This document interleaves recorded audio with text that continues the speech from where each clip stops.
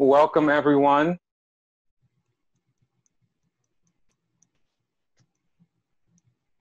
We are going to honor and respect your time, and we're going to get started tonight. This focus tonight will be action and reaction. Last week, we talked about the difference of protest, advocacy, and organizing, and emphasized the importance of organizing. And this will be what does it look like for us to act? I want to read a few quotes that we want you to think about tonight. It's from a book called Separate by a guy, an author named Steve Luxenberg. This quote, this first one is from Frederick Douglass spoke these words. People in general will say they like colored men as well as any other, but in their proper place, who is to decide what is their proper place? A theme was beginning to run through Douglass's speeches. Inaction and excuses ensured that prejudice would always triumph. And then the next quote is, history is made, not ordained. And sometimes our perspective is when we have something happening in our world, in our society, when we see the world as it is, we think that it was ordained that way, that it will always be that way. And not always realizing that the world is the way it is today because of how people have acted in the past and that we are here. And so as we've been talking about organizing, I want to first encourage you in this, that you have seen organizing all around you.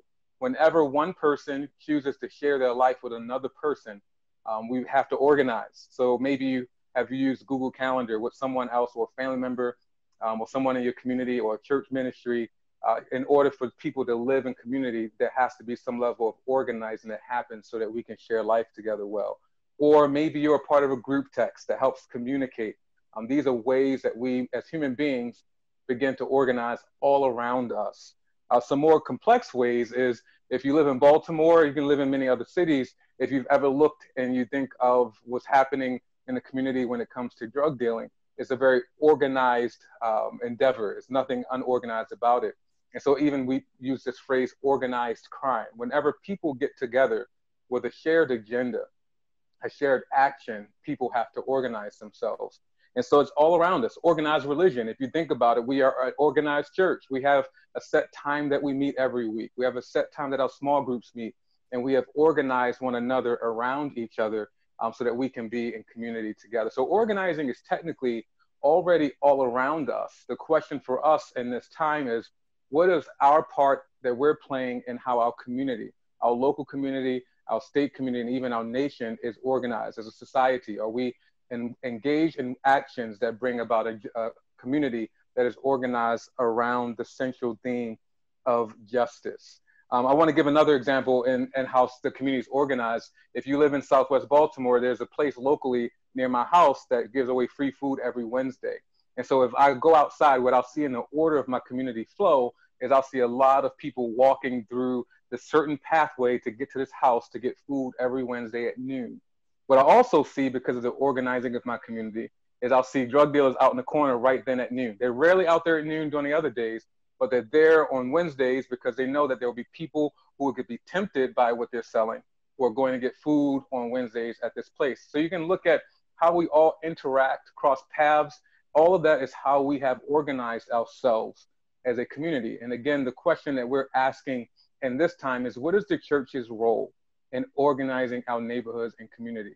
I would say that too often we think of being too engaged, not engaged, and just reacting to what's around us rather than acting and shaping what is around us. I want to give you a few perspectives of people who have acted throughout history. Many times you might think of history and realize in this current time of racial strife, you might realize that there's a lot that you didn't learn in history. And you might realize that there's a lot of people's stories you did not know were in history, people from different people groups specifically. But one other thing you might realize too is not only is their presence missing in history, but also their actions is missing in history.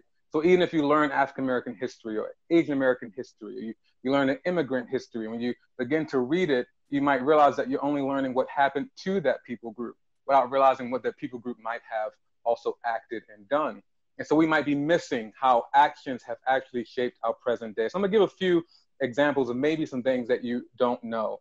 I'm gonna put some pictures up on the screen too, so you can get an idea of what these people look like, just because it's fun.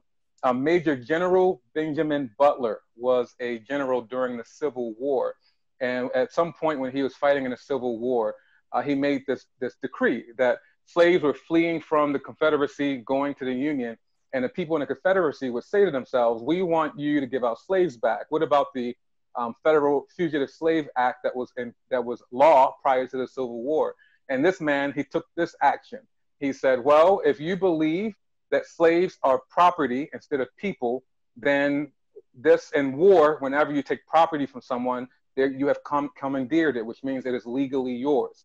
And so he basically did this action to show how foolish it was to think that slaves were actually property. But if you think they're property, you actually have no right back to them. But if they were people, we had to treat them with dignity. And so he put the people in the Confederacy in the weird position of realizing the folly and their perspective of how they viewed slaves. And so by putting that law into place and saying, if you think they're property, according to the rules of war, any property we seize from you belongs to us. That's General Benjamin Butler. I also want to put up a picture of Homer Plessy. And Homer Plessy took this action. He went on a train, and he's a black man who could pass as white. And when he was asked by the train conductor whether he was black or white, he said, "I'm black." And if you've heard of Plessy versus Ferguson, that ultimately the Supreme Court said that people should be separate but equal. There was nothing wrong with desegregation. It was this man who took the case all the way to the Supreme Court. What was his action? It was intentional. He went on a train as a light-skinned man saying this: who determines who's black and who's black enough and who's not black enough?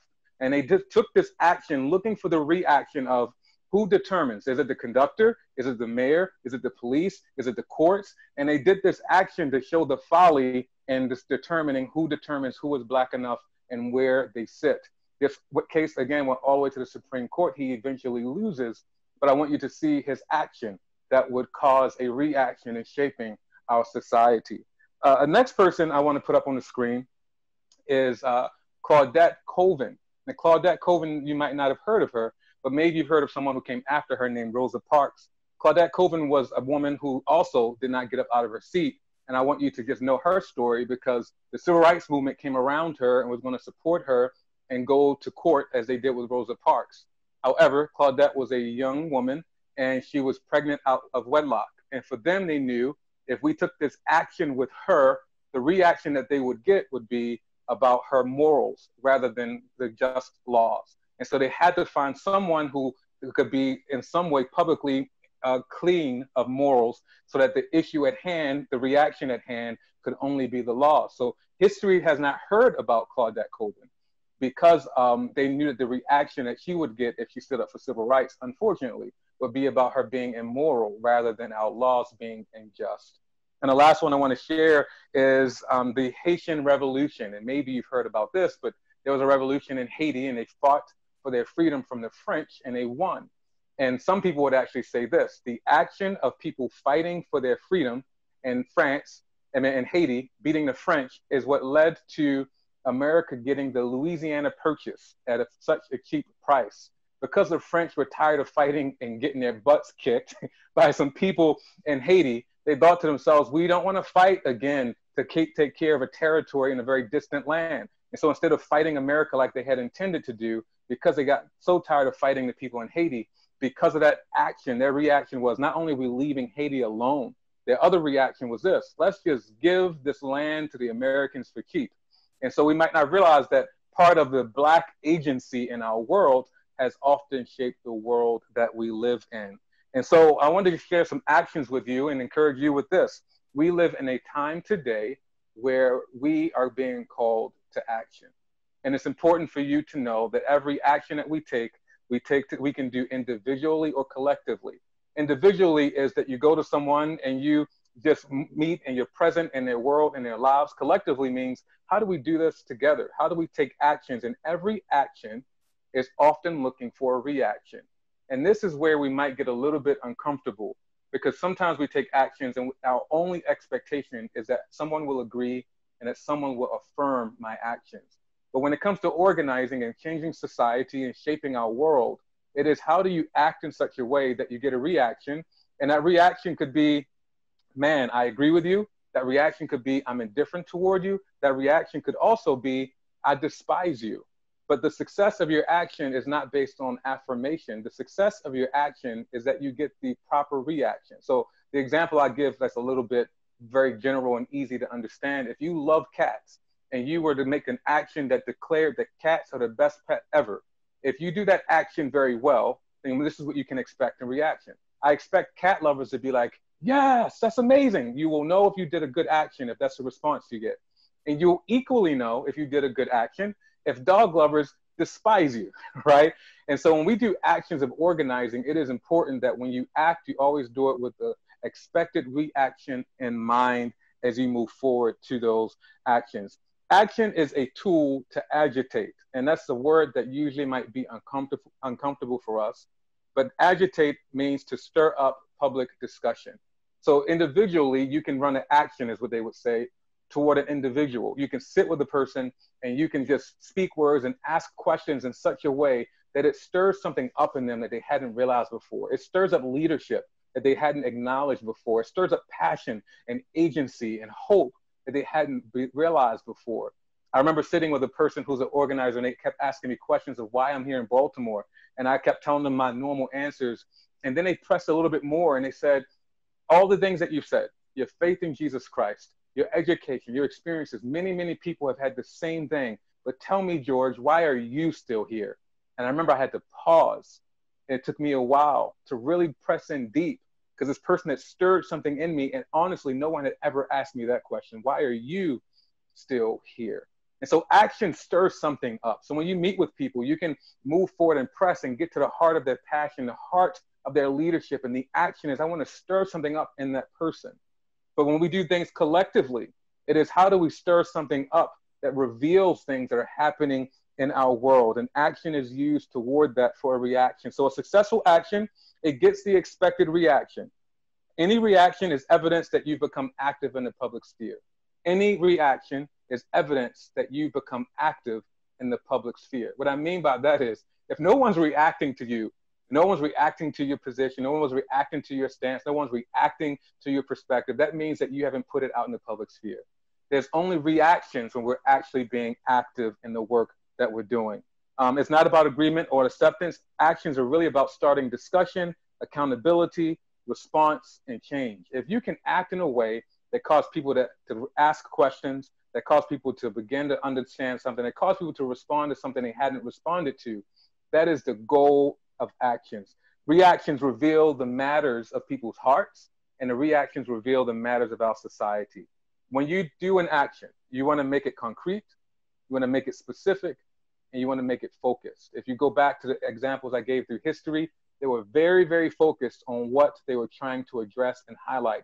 And then they took an action to target that and looked for the reaction to reveal either the folly or to reveal what they wanted to address. And so it's important for you to be concrete, specific, and focused. And the last thing I'll say about actions is you want to refrain from spending so much time trying to persuade more than taking action. So I'll just give you a quick idea too. What you put on social media could be an action.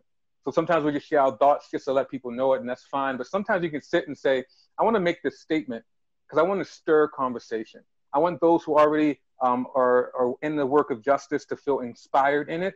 And I also know that if I inspire them, then people who think injustice isn't right, their reaction is going to be irritation. And that's okay. But I want to stir those who are already in action. So your posts on social media, your engagements with family and friends can not only be an exchange of seeing how people are doing, but you can actually begin to act in such a way that stirs up in people passion, leadership, and a longing for justice. And we can collectively do that in such a way that can have people in political places, honestly, people in church leadership and other areas that can stir up and say, I can't let you be comfortable. I'm doing this action to reveal something, and I want this reaction. A couple resources that come to mind of people from a perspective, their history and action would be The Heartbeat of Wounded Knee. This is a history of Native Americans in America, obviously, but it won't be what happened to them. It'll be about their own agency. There's another book called A Nation Under Our Feet, which is about the African American community and how they actually organized the community during slavery, Civil War, and post-Civil War. And another book is The Union of Their Dreams, about how people in the Latin American community worked together to fight for fair pay. We're going to break up in our breakout groups as we usually do very soon. We'll put those questions on the screen. As we did last week, I encourage you, we're not going to assign someone to lead. We ask that you would choose someone to lead.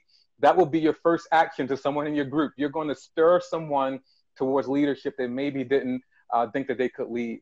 You don't have to answer all of the questions, but we ask that you just spend time pressing deeper and getting to know one another as you ask these questions that are also up on the screen. When we come back, that person who has been chosen as a leader, I'm going to give you about 90 seconds to just share a highlight or two from your discussion that you've had in your group time with one another.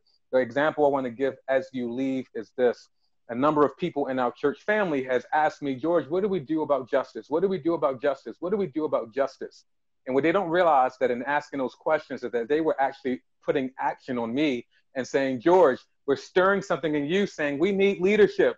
We need something to react to, whether we like it or not. There's nothing to react to. So the question, what do we do, really stirred in me. You know what? They're challenging me to lead because there's nothing for them to either like or dislike, which means that there's no action, there's no leadership that's taking place in this specific area of justice. And that's why this call exists. This call was me being stirred by people in our church family that said we need more. And my reaction is this call. And so I'm looking forward to hearing how you all engage with one another in the breakout groups. And if you have questions that people answer and you want to go a little bit deeper, be okay with stirring some passion and leadership in one another by asking more pressing questions. So T, it's going to break us into groups right now. And I look forward to hearing your feedback when you come back.